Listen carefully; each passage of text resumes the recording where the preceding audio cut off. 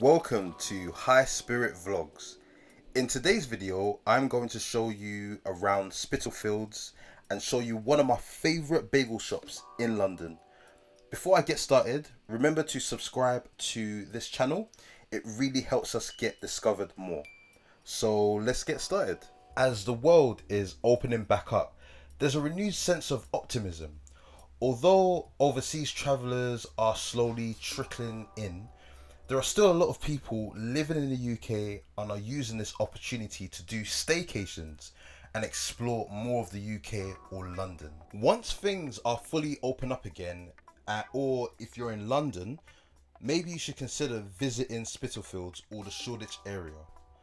We hope our videos inspire you to see more of this area. Just to give you guys a little background of Spitalfields, Spitalfields is located in East London and is within the London borough of Tower Hamlets. The area has several markets. They are, of course, Spitalfields Market, the historic old Spitalfields Market, which is basically next door, Brick Lane Market and Petticoat Lane Market. In Spitalfields, you can find some hard to find and unique gifts to buy for your friends and family.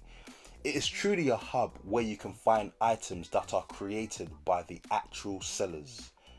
If you visit a store, there's a high chance that the seller is also the creator of the product. There's a wide array of beautifully handmade products, clothing and artwork to check out. It's really cool to buy products that have a personal touch, and it feels like you're supporting the creator and their work. When I'm traveling abroad to visit some of my friends, I always make sure to go to Spitalfields to get some really cool gifts. I'm just the type of guy that never shows up empty-handed. Just next door is the historic old Spitalfields Market. There are so many restaurants and a lot of quirky boutiques to satisfy every taste. Also, if you're a foodie, there are so many food trucks serving all types of food from a wide range of places. London is a very diverse city, and the food trucks and the culinary experiences perfectly reflect that. If you like Mexican food, British food, Indian food, Ethiopian food and more, that reminds me, for the past week I've had a huge craving for burrito. I don't know why, but I've been stopping myself because, you know, I'm trying to lose some weight. I think I'll probably get it on the weekend. I usually get random cravings for different types of food. I'm a bit of a foodie myself. You know what? Comment below. What have you been craving for recently? What type of food cravings have you been craving for recently?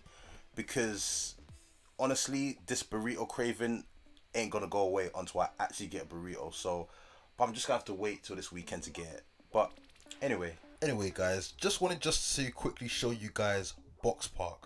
Boxpark is the world's first pop-up mall. It's actually entirely constructed out of refitted shipping containers. It's super cool. It's a really cool concept and a true gem in the Shoreditch area. It's pretty much a really great hub for tourists, residents and workers. Here you can find amazing items from creative independent brands. There are also really cool food spots with a wide range of cultures and tastes. You'll literally be spoiled for choice. They have 3 locations as far as I'm aware. They are Shoreditch, Wembley and Croydon. I've actually been to the Croydon one and it's absolutely huge. So if you're visiting the Croydon area, definitely check it out.